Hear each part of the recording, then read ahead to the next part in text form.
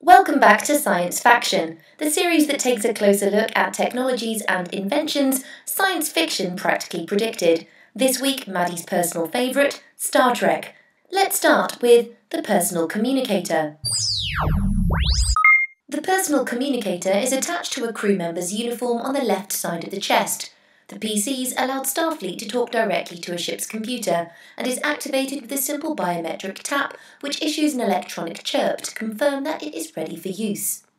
To me, these were the first wearables. Just like the personal computer, devices such as the Samsung Gear allow you to make and receive calls with the touch of a button, and that little chirp we grew fond of has been replaced with small vibrations or the notifications we hear when we have an incoming message. The Starfleet can also use their PCs to interact with the ship's computer using voice command. This to me is Siri or Google by asking it, "Okay Google," or even Microsoft's Cortana, which has its root in another science fiction altogether, Halo. In recent years, we've also seen the addition of fingerprint sensors to our smart devices to better security, but it's only a matter of time till other biometrics are added. It won't just be our fingerprint that will be measured, but also our pulse and maybe even our vein patterns. The handiest and most practical facet for any crew member is the appropriately named pad. It is a versatile computer device that allows Starfleet personnel to work anywhere that suits them. Surely this doesn't even require explanation. Star Trek's artist Doug Drexler even said that he found the similarity between an iPad and the pad that was designed in the 80s.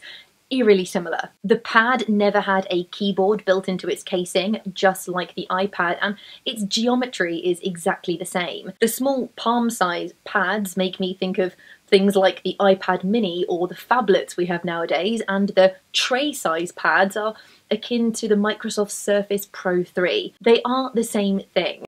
The medical tricorder is a multifunctional device that integrates computers, scanning sensors, and data storage. Information gathered is analysed by an internal computer that displays the results on the tiny front screen. Today, there are several companies all vying for the top prize of $7 million for the Qualcomm Tricorder X Prize competition. Entries are designing actual tricorders, and they have to be able to monitor 5 different vital signs, such as blood pressure, body temperature, or oxygen saturation, and they need to be able to scan for a dozen different conditions. One of the frontrunners is the Scanadu Scout. It's a sleek design and it works by being placed next to the patient's forehead. Scanadu have already raised 1.6 million of their own from the Indiegogo campaign. A replicator is a device equipped with a built-in, low-resolution transporter engine. It is used to transform raw matter into any inanimate object, provided a molecular template of the desired item is stored in the device's memory. Replicators which synthesize food are found throughout 24th century starships.